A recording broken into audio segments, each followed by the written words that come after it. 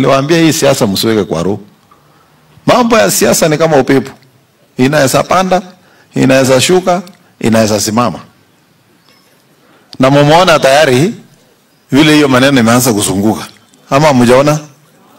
Simuona? Ilianza 2014 ama ilikuwa sijui wapi, handshake ikakuja. Watu wengine karibu wapandishe pressure. Sasa tumeenda kwa hii siasa, tumeenda.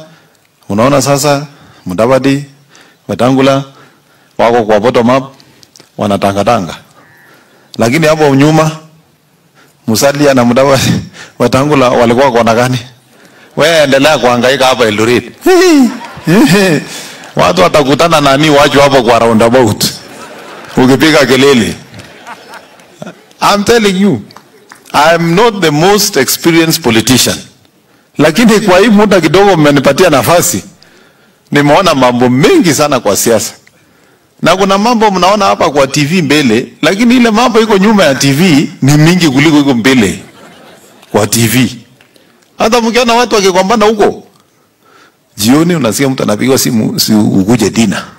Na atakuja, na mjana ile mambo ilikuwa inaendelea kwa TV mbele ni tofauti.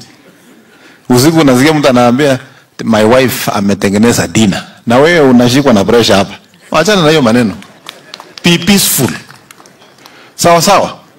Ile tumeamua kama kaunti ya Uasin Gishu, kama viongozi na mimi kama governor wa hapa. Kila mtu kaunti hii ako na uhuru kumpigia kura ule mtu anataka. Kura si lazima. Kura ni kupembeleza na kuomba. Ama namna gani? Sasa wewe piga kura mahali unataka. Lakini wacha fujo. Tuweze kukaa kwa pamoja. Sisi tutaomba kura hapa, wengine watapigia sisi, wengine watapigia. Na kuna msemo katika Kalenjin. Kama unaomba kura na unataka kupata 100%, sisi huwa tunasema ukiona watu wote wanakupenda umekufa. Ukiona hakuna mtu anasema hii mtu ni mbaya umeisha. Lakini kama bado uko na 30% wanasema hii manda kwa hii kisirani hii mtu hatutaki. 60% wanasema si mbaya sana, bado unaishi. Kwa hivyo hata hii maneno ya kura, hakuna watu watakupigia kura 100%. Na ukipigiwa 100% utaenda kulala huko. Hata utaenda kusahau kuna kazi ulikuwa umepewa. Kwa hivyo tumesema kila mtu hapa ako na uhuru ya kupiga kura mahali anataka. Kila mtu ako na uhuru ya kuja kuomba kura hapa vile unataka. Na mimi napongeza watu ya kaunti hii. Mumetupa heshima sana. Kwa vile wanasiasa wengi wamekuja kuomba kura hapa, hakuna mtu amepigiwa kelele. Raila alikuja hapa kuomba kura, kahama. William Ruto akakuja, ingawa ni mwenyewe pia akaomba kura, akahama. Tunaongojea wengine wakuje lakini ile tumesema sasa, si mmenipatia ruhusa niambie watu wapime, waweke maneno wakichungi wakifika Timborua. Ama mmesemaje? Hapa sasa tunataka ile siasa ya maturity. Siasa ya sera. Siasa ya kuomba kura. Hapana maneno ya watu kuja kuleta matusi ama uchochezi. Hiyo sisi kama county tumekataa. Na tutasimama hapo. Kwa sababu baada ya uchaguzi sisi tunataka kuendelea kuishi hapa, tunataka kuendelea kufanya biashara, wengine bado wanaendelea kufanya ukulima na mambo mengine yote waweze kufanya.